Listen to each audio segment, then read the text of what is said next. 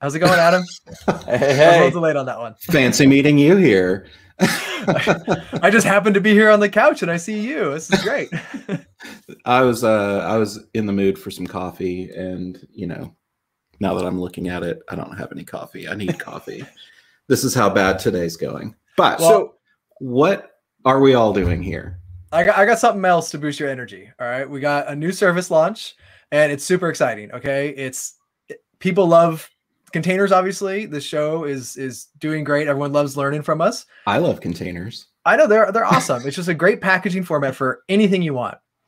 And we at Amazon have a new service to run them in the just fully managed. Just give me a container, you can run it, and it's amazing. This is something that I've heard from customers throughout the years is, okay, it's great. You have ECS. That helps me orchestrate a whole bunch of containers that all need to talk to each other.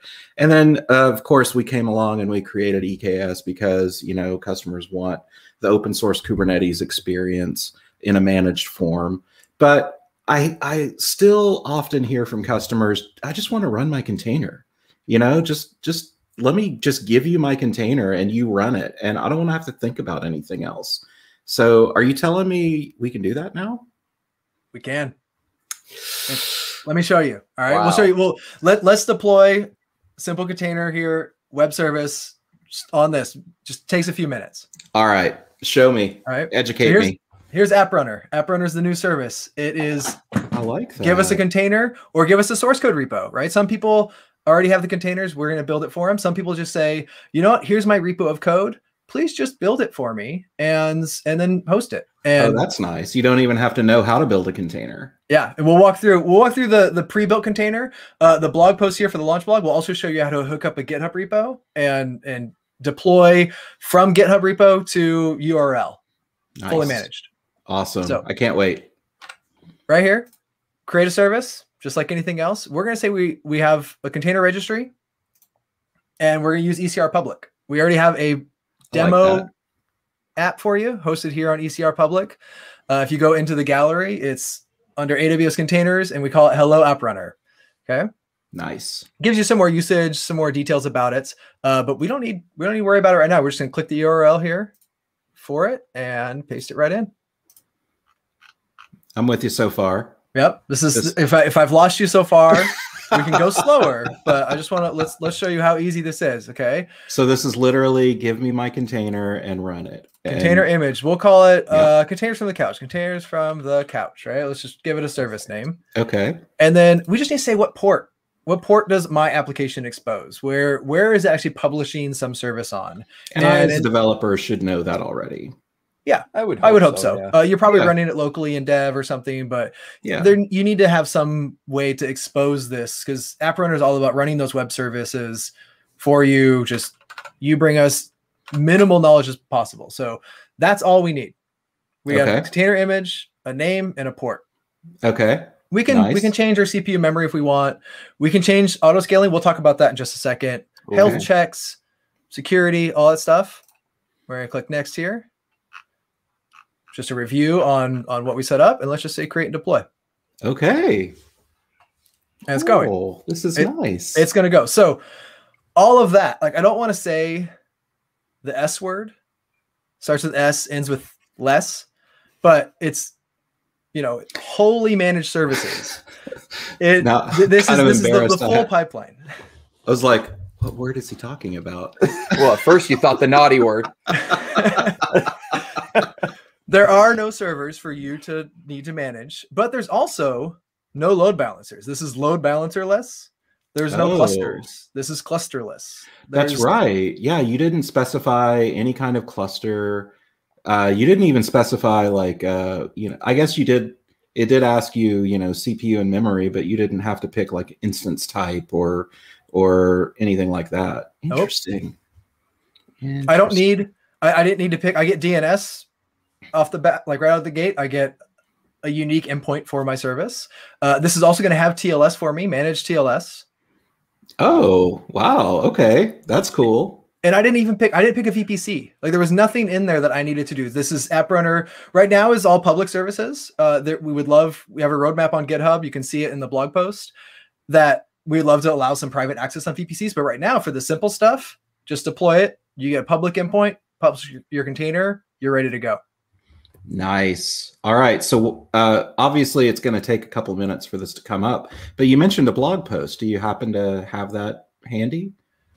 It's going to be on the AWS Containers blog. Okay. And it's going to walk you through basically deploying this, but also it's going to show you that we did this application. Not only is it published on ECR Public, but we have the source code available as well on GitHub. So awesome. You can head over to GitHub and it gives you a couple other options. If you want to see the full managed build pipeline, check it on GitHub. You can fork it here on GitHub and connect this into App Runner. You can say, instead of saying I have a pre-built container, say I got a source code repo, connect it with this repo, and you can walk through the same steps. And you can say, the blog post outlines it for sure, but you can also say, like, I have a managed config file. You just give it a name at that point. You say, here's my source code repo. This is what I want to name it. And you're off. So wow.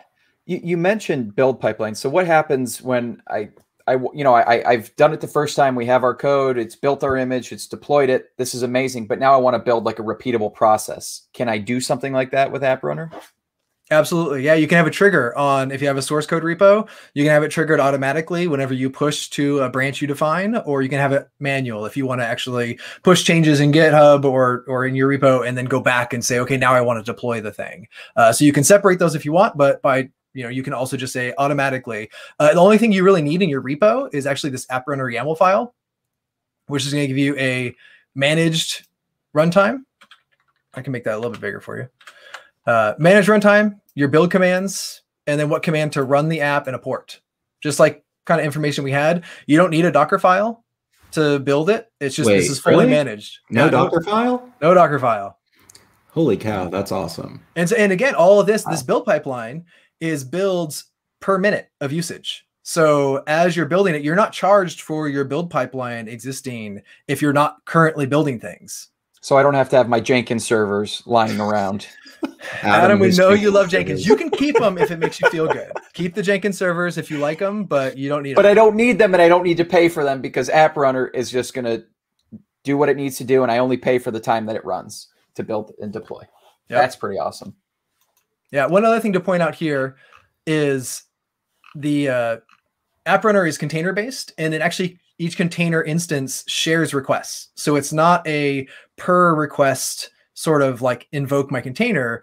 We do have, you get one running by defaults that goes into kind of like a lower state, but you're only paying for like execution time and memory usage while it's there. But this allows you to do some things that are kind of neat with containers, such as there's some shared scratch space. So this application actually publishes, it generates one of these avatar images for you, which you can share it on Twitter or in Slack or something, and it automatically populates.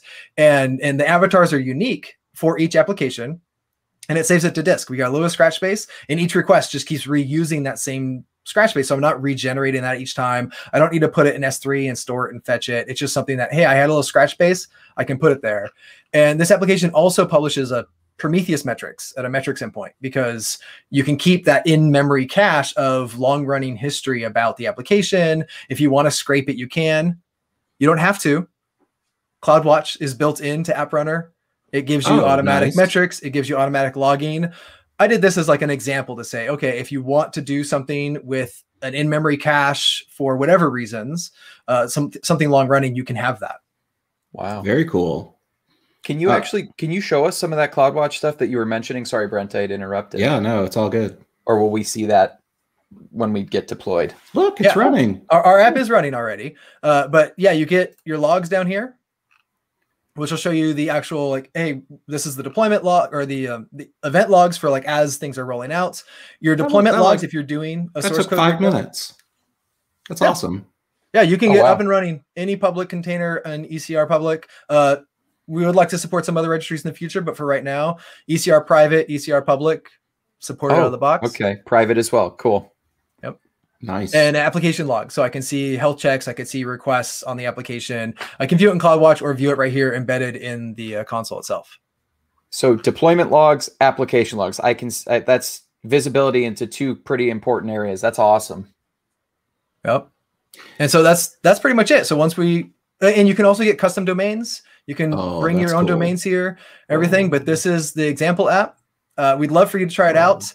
In the blog post, walks you through it, and then inside the app itself, you can share it to see your unique banner image. There's also a link. We have a workshop, goes into some more advanced things you can do, such as talking to a database and some more things on just showing how like rolling upgrades, those things work. That's awesome. Yeah. And then the docs. And that's it. That's as simple as it is. You can run a container. You're paying per, execution as you're using it, per request or per instance. So you can scale those up as well. You can scale this up, start with 1, scale up to 20, 30, whatever you need. It'll auto scale based on those requests. And you're paying for usage of those requests and builds. Wow. Okay. So it auto scales just out of the box?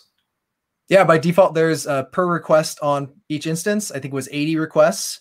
Once you get the 81st request, it'll spin up another instance for you and start sending requests there. And those are concurrent requests. So you can have them sequentially just coming and you won't scale up. If your app can handle 100 requests, you can change some of that as well. That's all in this. Okay. So auto scaling right here, I have 100 concurrency. My minimum's 1, maximum 25 is wow. What I had set by default. Get some automatic health checks here, all out of the box. That's awesome. I can't wait to start messing with this. So you mentioned roadmap. What's coming next? All sorts of things. Right now for the build pipelines, we're supporting Node.js and Python.